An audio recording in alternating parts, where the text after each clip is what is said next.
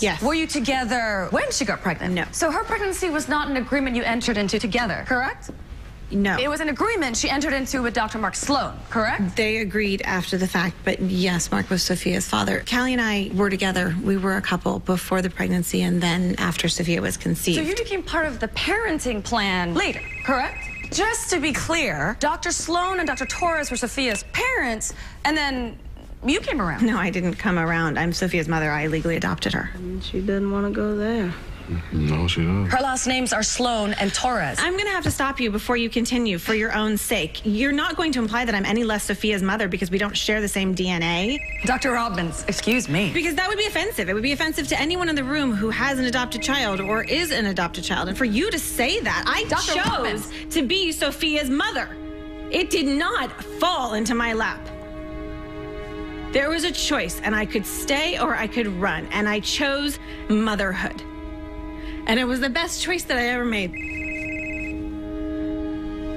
I'm so sorry. I'm a doctor and I have to answer my phone, so I'm sorry. I'm so sorry. Thank you.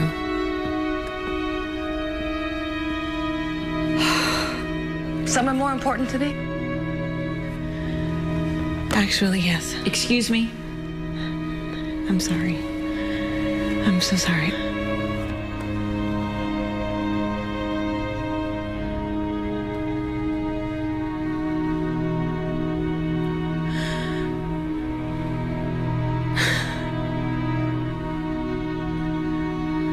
I love my child.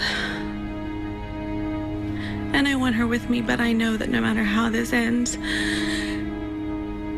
she'll survive. She'll be healthy and safe and well taken care of and loved because we are her mothers.